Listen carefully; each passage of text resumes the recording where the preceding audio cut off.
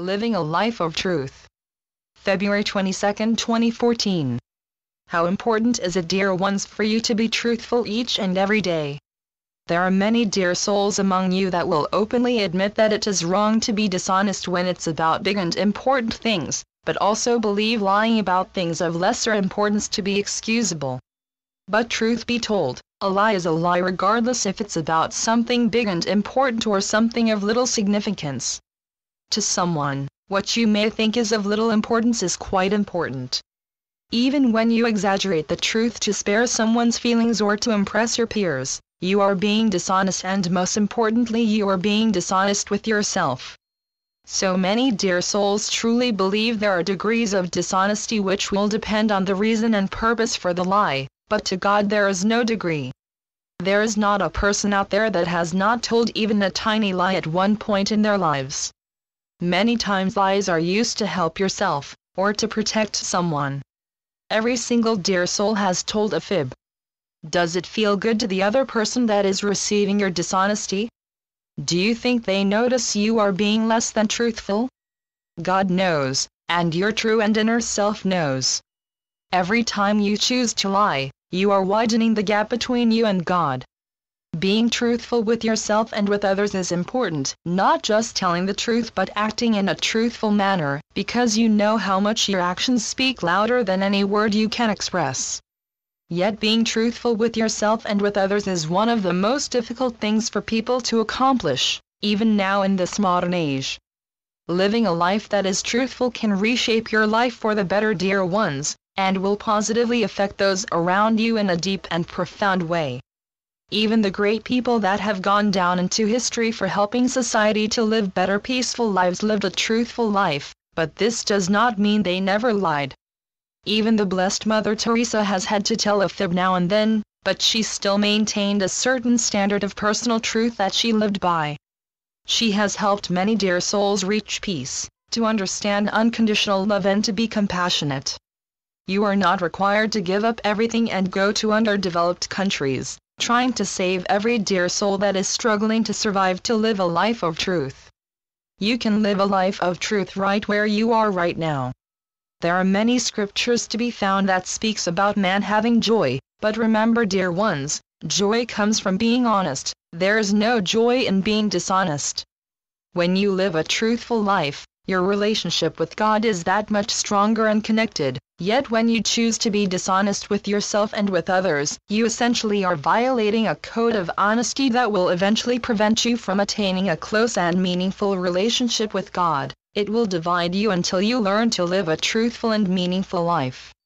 Even if you think your lie had good intentions to spare someone's feelings, deceitfulness is not a good companion when you are seeking to connect with the Father of your creation. Remember, He knows your truth and He wants you to begin living a life of truth. To strengthen your connection with God ultimately means you have strengthened your connection with yourself and you are willing to live from your authentic self, devoid of deceit, and rich with truthfulness and honesty. It is more than possible to be truthful and kind at the same time. You can spare other dear souls' feelings by learning how to be tactful. If you are truly sensitive and consider your relationship with God and His beloved Son to be of the utmost importance, then it is essential, dear ones, that you must become honest even with the little things in life as well as the big. Remember, you are never alone even if you look around and see no one. There is not one single act that you do that God does not witness, and there is no word that is spoken that is not heard by God. And yes, He does observe your thoughts as they develop inside your busy mind. There is no amount of darkness that conceals anything you do. Just because the dear souls around are unaware, does not mean God is unaware.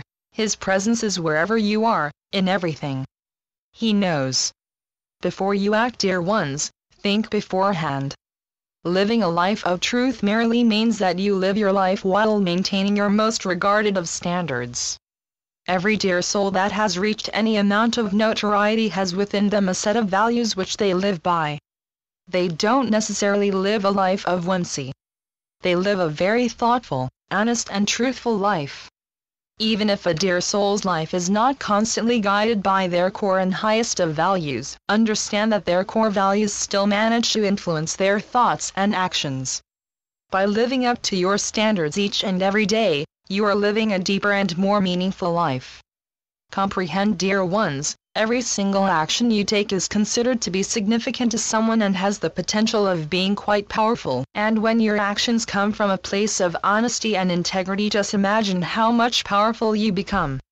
Every dear soul that lives upon this mighty earth all carry a certain set of values. They have beliefs, ideals and certain guidelines that they follow and believe to be truly important. Living a life of truth demonstrates integrity and passion for life and respect for all other dear souls that share their planet. Is it simple to live a life of truth? Simplicity is up to you. Many of you tend to choose complexity over simplicity, but living a life of truth is simple. All you need to do is act, think and feel with what you believe to be the right thing with all your heart and soul, and not to be governed by your hungry ego. When you live your life in alignment to what you truly believe in, you are living a life of truth. When you live a life of truth, you will feel so much more alive, dear ones. You will have difficulty choosing the words to describe the intense feelings that will emerge from your heart that will filter into every cell of your body. The reason why you will feel so intensely alive is because you know deep inside that you are living from your highest degree. This is a level of truth that moves beyond all experiences that you have met so far. When you live from your highest of core values, you are acting in accordance with what you truly believe to be true and important. And yes, sometimes what you feel to be of utmost importance may not always be right by other dear souls' choice of action, but it is still truthful because you believe it is real and the action you have demonstrated is real as a result. Let's imagine, dear ones, you are offered a great and new opportunity to become part of a major conglomerate, but is located far from where you are currently residing. The salary they are offering is great, the benefits are great, and most importantly, you love the idea of working there.